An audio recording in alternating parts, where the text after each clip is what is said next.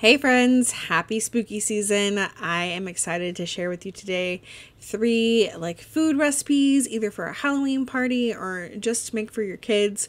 I actually made this for a Halloween lunch, themed lunch for my kids, and they absolutely loved it.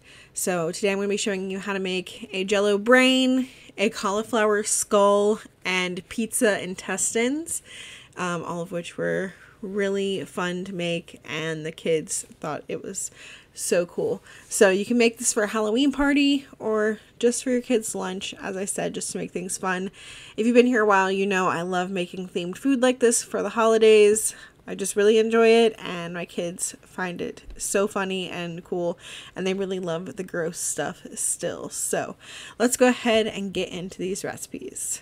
The Jello brain is super simple. You're just going to follow the directions on the package of whatever flavor Jello you want. I chose to do strawberry because I thought it would look more like a brain. It'd look kind of bloody, but you could also do green and make like a zombie brain.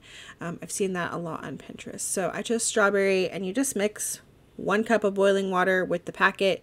Make sure it's fully dissolved, and then you mix in 1 cup of cold water, and then you're going to pour it into your mold. I got these brain molds on Amazon a couple of years back. I will leave them in the description box down below, so if you want to get one, it'll be linked down there as well.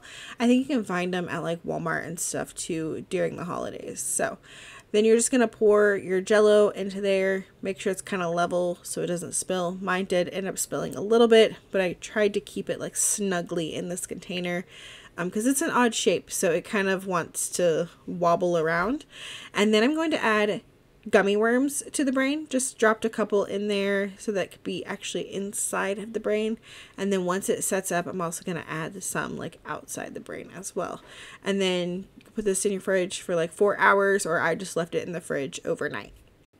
This part is optional. If you want a little bit of like fake blood on the outside of your brain, you can mix together some light corn syrup and some red food coloring.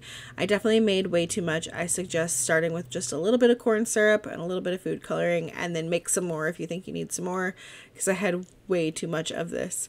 And then you can take your brain Jello out of the Jello mold. I find it's easiest to like put your container that you're going to put the Jello mold on like on top of the mold as like a lid, and then flip it over and it comes out pretty easily. And then I decided to stick some of those gummy worms down into the brain. I used a straw to poke some holes and then have the gummy worms like kind of coming out of the brain. Kind of still looks like a zombie brain. Pretty gross. And then I just laid some gummy worms around it as well, and then drizzled it with that fake blood, and I think it looked really cool and it tasted delicious.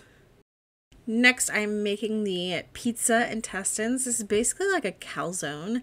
I wanted to use the crescent dough sheets, but I didn't feel like going to any other store besides Aldi. So if you can get that, that would really work well for this, and you could just cut it in half long ways so you've got 2 rectangles. But since I'm using the crescent rolls, I am just gonna open up the package and then tear apart. So I've got 2 like rectangles, and then pinch together all the little triangles so we don't have any cracks in our little pieces of dough.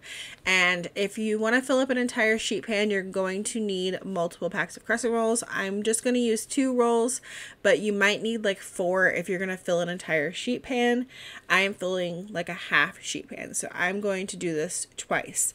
And you're just going to want to put on some like pizza sauce down the center of each rectangle, and then some mozzarella cheese, and then some pepperoni or whatever toppings you want. And then you can fold the edges of the crescent dough over into the middle so that they're overlapping, touching, and you can pinch them together so that it's sealed. And then we're going to transfer this to a baking sheet. I did the seam side down on most of it, but you're just going to want to kind of arrange it in a way so that it's like curving around each other and make it look like intestines. And as I said, I made 2 packs of crescent rolls, so I ended up with 4 like logs, I guess, and I just kind of like connected them and twisted them around and kind of made them look like intestines. And then the thing that's really gonna make this look good is putting on a little bit of pizza sauce, just a thin layer, and spread it all over the tops of the crescent rolls.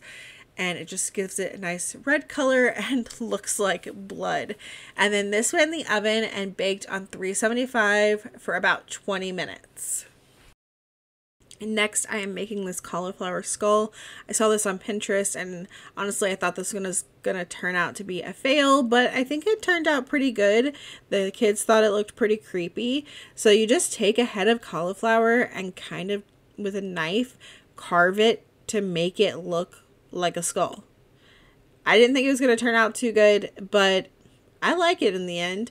I used my cookie scoop to kind of hollow out the eyes, a small knife to make a little triangle for the nose, and then I used that small knife to also kind of try to make a mouth.